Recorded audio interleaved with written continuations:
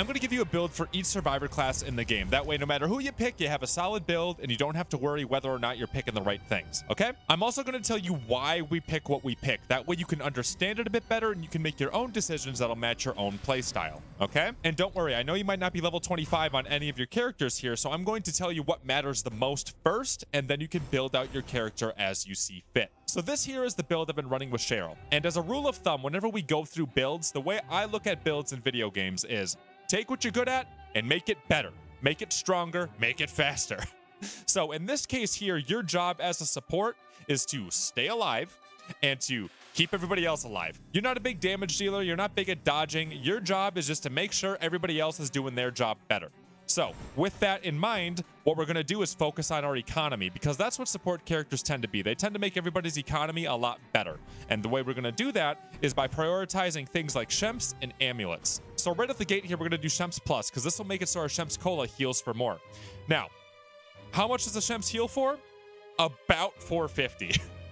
I went ahead before the video and did some pixel measuring. I got about 450 on a Shemps, okay? So what that means is if you have 30% more healing, that means that you're going to get an extra about 135 healing per Shemps, which is quite a bit of extra healing, especially when you consider characters have like 900 HP at base when they are a hunter or a support, 1,000 for a leader, and 1,300 for a warrior. And now in the case of Cheryl, she's going to get even more because of her level 25 skill. So she's going to have 550 per Shemps, and then she can go ahead and run through the 30%, and after all that, she's going to be healing even more. And on the theme of having a lot of resources and making sure we're resource efficient, we're going to come down here and take a look at deep pockets for our amulets, and also deep pockets for our Shemps Cola, and also packing some pop here to make it so we start with some more Shemps Cola. Cheryl in particular is a Shemps girl. This is what she's all about. But again, this is going to be per class, so you can throw this on any of your other supports and you'll probably do just fine. And really what this is all going to do is make it so you can just be carrying so much stuff and just constantly pushing out heals for your team in a situation where they really need them. If you get lucky early and get a lot of loot, well then holy man, you're going to be set for the rest of the game, because it is hard to drain a fully stacked Cheryl. But now what else are we going to focus on here? One of the things I mentioned before is that your job as a support is to keep people alive, but also to stay alive. So how are we going to stay alive? The rest of the tree is all about staying alive, okay? So quite literally with staying alive, we're going to have some extra health here. That's going to boost your HP from 900 to something a little over 1,000 for your base value.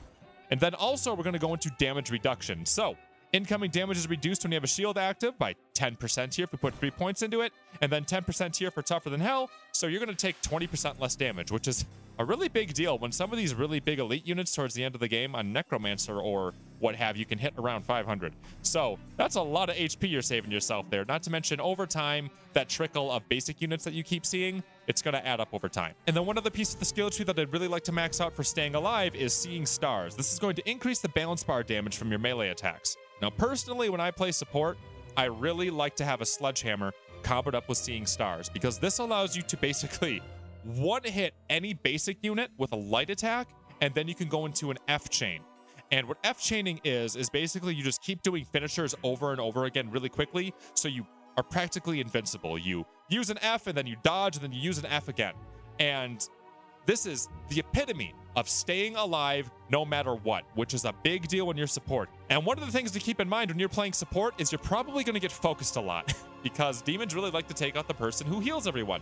So if you're going to have yourself some damage resistance via the amulets and then also tougher than hell, on top of the fact that you can F-chain using Seeing Stars, this will make it so if you do take damage, it's less, but frankly, you're just going to be invincible most of the time during your fighting because you can just keep F-chaining with an F and then a dodge, an F and then a dodge, an F and then a dodge. You're going to be such a pain in the butt to deal with when you are playing support. In terms of what I'd prioritize first on my healer, I like to focus on getting the inventory up right away just so you can hold a lot of stuff, because the worst feeling is when you waste resources that you could have picked up anyway.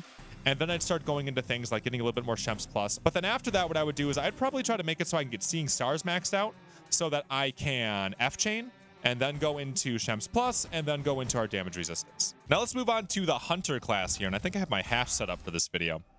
And the main idea is to take what you're good at and make it better. So what is the Hunter class really good at? They're really good at range damage, and they're really good at stamina and dodging. So that's exactly what we're going to focus on here. It's not going to be too complicated. So What we're going to do is we're going to go big into hollow points here just for that 25% range damage. I also have a little bit here into balance bar damage because this is a balance bar meta right now. If there's anything you could do to reduce the balance bar of whatever you're hitting, you're in a good spot. Another big one we have here is Fear No Evil. The reason why I'm putting 3 points into Fear No Evil is because fear is a big problem for a hunter. The reason being is that the hunter tends to carry the really strong weapon of the team, like the legendary shotgun or the legendary crossbow or the anything big scary weapon. So if you get possessed, you can very quickly wipe out your whole team on accident. So you want to do what you can to make that not happen. So Fear No Evil is a really nice to have when you are playing hunter. Scrolling down the tree here, we're also going to focus on things like staying power to get you a lot more stamina, and then also Artful Dodger. Between these two, that demon's never going to catch you, no matter how hard he tries. And trust me, he's going to try. A foolish demon is going to go ahead and try to catch a hunter. And if you can get that to happen, if you can try to make the demon try to mess with you and hunt you down, oh my goodness. It is such a boon for your team because you can waste their day all day. You have so much stamina. And frankly, by the time you start reaching a point where your stamina might be in jeopardy, you've probably already reached a window or a railing that you can vault over, and then they can't even reach you anyway. It's a great problem to have if the demon's chasing after your hunter. We also have Last Chance in here. Last Chance is a really nice skill because what it does is it increases the damage dealt by the last bullet in your gun. So this means things like a blunderbuss and a crossbow are just going to get a native bonus, but also a lot of the guns in this game that a hunter tends to focus on tend to be low magazine weapons, so like a boomstick or a double barrel. So this means that very often you are just getting a giant damage boost of 30%. And then personally, I like to run deadly up close because I do play with a lot of shotguns and you just want to be close with a shotgun anyway. Not to mention if you're close, there's less of a chance you're going to miss. So I like to go deadly up close and then just really smack them with a shotgun. Now, some people might be wondering, well, what about Lone Wolf and Devastating Force? Personally, I don't use them, but also if I were to play Kelly, I might consider it a bit more since she's a bit more of a melee hunter combo. So again, this is a template that you can throw on anyone and it's going to work well, but please go ahead and experiment with what works with your own play style or what might work a little bit better with your specific character, because the characters do change and they are a little bit different and they have their own sets of abilities. But what I'm providing with you today is something that will work on all of them, but you can fine tune it if you want. Like another example of that might be something like with Ed here. Ed really likes his crossbow due to his crossbow mastery, so you might want to consider putting a little bit more into deadly from a distance rather than deadly up close. But deadly up close is still going to work really well on Ed because you could still pick up a shotgun, that kind of idea. In terms of what I'd prioritize first on the hunter, I would actually go ahead and focus on stamina because being able to waste time and stay alive, I think is more important than getting a little bit more DPS out. I know the hunter's the big DPS character, but they're going to have that anyway due to their pink F tree. So try to make it so that you are just really hard to take down. Now let's move on to the warriors here. What is so good, specifically with Army of Darkness Ash here, but the warriors in general, is that they are just hard to take down. It's a similar thing that the hunters have, where you don't want to really focus the warrior first if you're the demon, because the warriors and the hunters will just waste your time because they're so hard to take down. But now, what are the warriors really good at? They are good at shields and they are good at melee damage, and they just have a lot of HP. So let's try to make it so that they're really hard to take down because we're going to focus on shields and HP. Well, let's make them even tankier. So with that in mind, we're going to put some points into Reinforced Amulet. I didn't put 4 points in, and I'll explain why in a little bit here. But we're going to put some points into Reinforced Amulet, and then we're also going to put some points into Seasoned Survivor Basic, because what this does is it reduces the damage taken from possessed basic units. This one's a really big deal. That's 13% that you're taking off of what is the most prominent strategy in the game right now for a demon. Most really successful demons are basic unit rushing you. So if you can make it so that basic units just start doing way less damage, that's a big deal. And then also, we're going to go ahead and find wherever the heck it is, Tougher Than Hell right here, to make it so that all said and done here, we have what, 10%, 13%, 10%. So that's going to be, what, 33% reduced damage from the most powerful thing that's going to be tossed at you in the game, which is a possessed basic unit. So that is really nice. And then if you factor in Ash here, when he uses his Q ability, he's actually going to go ahead and reduce that by another 50%. So he's taking 83% reduced damage. Basically, he's not taking damage, and it lasts for 30 seconds. So this is really nice on old Ash here. And then on the topic of being hard to take down, I actually went ahead, thought about this, and tested some stuff. I put some points into Artful Dodger. The reason why I put 3 points into Artful Dodger is this reason. if you go ahead and you have a warrior unit, they're really bad at stamina. So they only get 1 dodge per stamina bar. That's it. Unless you put some points into Artful Dodger. Now, if you put 1 point into Artful Dodger, you will be able to get 2 dodges out of your warrior once you max out their pink Fs. And I think they can get 2 pink Fs in their stamina tree. All right?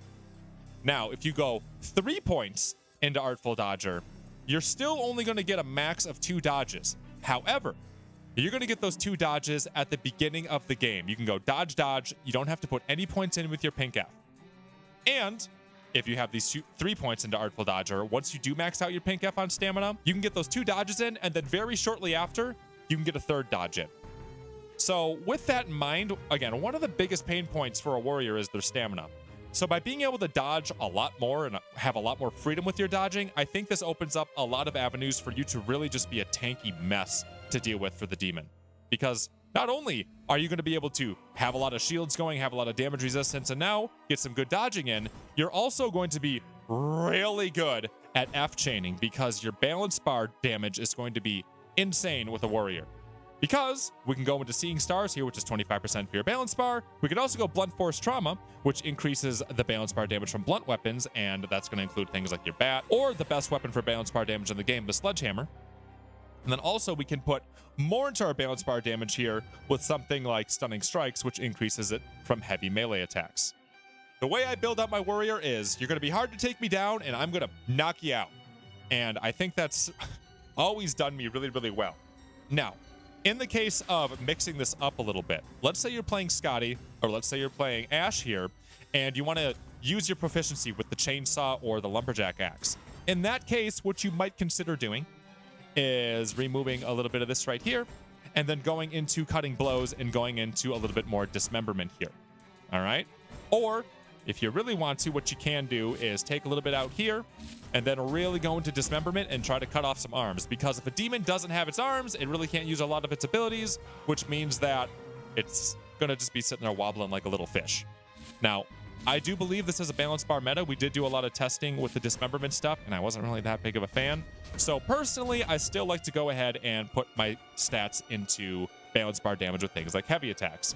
Now, if you're not going to be using a blunt force weapon, then go ahead and put it really wherever else you want in the tree here. That could be putting a point into dismemberment. It could even be putting a bit more into the damage resistance here so you get that extra 2% and then an extra 5% on your HP. Okay? Whichever works for you. In terms of what I'd prioritize first on a warrior, it's probably going to be the balance bar damage, because that way you can F-chain and that unlocks invincibility for you right away. But then as soon as you can, start getting some damage reduction in there. Okay? And then finally, leader here. And leader, I feel, has the most ability to express them however you want, because there's a bunch of different ways to play these dudes. One way I really like to play them, which I don't have listed here, is to go big into Arcane Knowledge, because it is so nice to have, what, a 42-meter range on the map pieces at the beginning of the game. I love doing that. But instead, what we're going to do is we're going to focus a bit more on the aura here, because really the big thing with these leaders is that they provide these aura bonuses. I would say that, I mean, they all have really good aura bonuses, frankly. But being able to have Annie's aura bonus on all the time with her balance bar effects and then also her range damage, or being able to have a bit more range for things like melee. Granted, you're going to hug Arthur pretty closely anyway if you're playing melee and you're sticking close together. But having a little bit more aura range is nice, and then a bit more aura effects constantly happening is really nice. So what we're going to do with our leader here is we're going to focus a little bit more on the aura range, have it vary depending on who your leader is, and then I'm going to spec a little bit into making it so our aura is always on. So if we go down for whatever reason, we'll have this as a nice to have. But more importantly, Echoes of the Aura here allows it so if somebody leaves the aura for a couple seconds, they still have it, and they come back in and they never lost their aura effect, which is really nice to have. And then really all we go into here, the leader aura tree is a little weird and doesn't have anything that it's super amazing at in any direction. Really what I'm going to focus on here is just trying to stay alive, because as long as your aura is up, you're providing benefit to the team, so you don't want to go down. So we're going to go into Tougher Than Hell here, and then also Reinforced Amulet, very similar to what we saw in a bunch of these other trees to make it so we're more tanky. But then for the damage side of things, I'm actually going to focus on hollow points, because I feel like you're going to DPS more with your gun than you ever would with your melee weapon when you're playing a leader. I guess unless you're Arthur, then you might mix things around here, which is why I'm saying that the leaders definitely have the most expression, because based on the leader you're playing, things can change a lot. but this will work on any of them. And a reason to go ahead and prioritize something like hollow points on a leader is that leaders are really hard to possess. They have really high fear resistance and they have a really high fear threshold. So getting yourself a really nice ranged weapon on your leader isn't a big risk. One thing that people might wonder a lot about is your aura effect improvement. Let me talk a little bit about this one. So my presumption on how this works, we have to go ahead and get really deep into the numbers here, is your aura effect improvement is 20%, right? So that's not going to be take a 10 and then add 20 to it. It's going to be take a 10 and multiply that by a 1.2. So instead of a 10% here on damage, it's going to be a 12%. It's not going to be 30. So I think that might be a case of confusion for some folks. This is my assumption on how it would work, because if it just added 20%, that wouldn't make a lot of sense. Something else to know about all of this really is a lot of these numbers are not accurate in the game right now. So one example is if you take a look at Kelly here, it says that her ability has a duration of 5 seconds. It does not. It has a duration of 10. Another big example of this, probably one of the biggest examples of this, is Annie. I got really excited about Annie for a while because I thought that she was just so awesome with her hit him where it hurts. Because what it says is when you activate this skill, the range damage increases for Annie and people around her by 100%. Duration's 15 seconds, cooldown's 45. It's not 100%. It's 30%. So there's a lot of little things in this game that just are not represented accurately. And I don't know why the variables in the menu are not attached to the variables that express themselves in the game themselves. You think that'd make it easy for them to update these things, but apparently they didn't do it that way. So some of these things are just not going to be accurate, and there's going to have to be a really deep dive on all of these characters to really see what's going on with all of them. I plan on doing that eventually and seeing, okay, what the heck's going on with all these numbers. It'll be in a future video. If you want to be subscribed, go ahead and sub down below so you can be tuned for whenever we get that out. But just know that some of these things are not as they seem. So that's why with a lot of these things here, I want to go ahead and say this will generally work on any of these characters. Go ahead and pick, this Cheryl build down here. It'll work on all your supports. And we'll focus a bit more on really specializing each character once we really get the numbers all figured out concretely. If you have any insight of your own or any questions, please put them in the comments down below. I stream just about every single night on twitch.tv/SwingPoynt. Links in the description.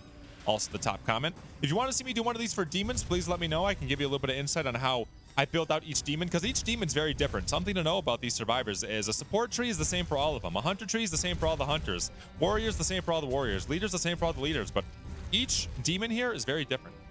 So if you want to see that, please let me know in the comments down below, and please subscribe if you want to see that in the future. And with that, thank you guys so much, and I'll see you in the next video that we do around here.